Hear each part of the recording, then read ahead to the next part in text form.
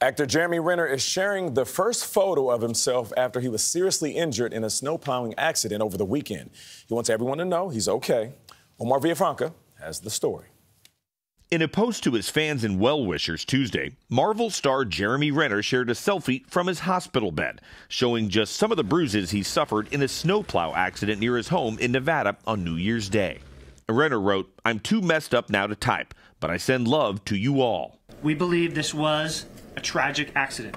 The Washoe County Sheriff says the actor was run over by his snowcat, a vehicle weighing more than 14,000 pounds and used to plow snow. Mr. Renner's personal vehicle, which was being driven by a family member, had become stuck in the snow near his home. After successfully towing his personal vehicle from its stuck location, Mr. Renner got out of his piston bully to speak to his family member.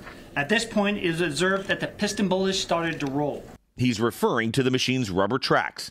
Renner suffered blunt chest trauma and orthopedic injuries, according to his spokesman.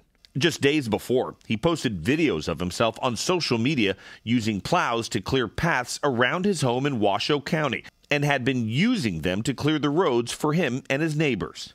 Renner's family said the two-time Oscar-nominated actor remains in critical but stable condition, adding Jeremy is making positive progress and in good spirits. For CBS Mornings, I'm Omar Villafranca. Oh my goodness! Thank goodness he's okay. Wow. I mean, I know he's grievously injured, but he looks pretty good in that photo. Looks good. So I'm happy for and that. The fact that he's sending love to the people that are sending love to him is a good sign. Love it. Hopefully he'll recover.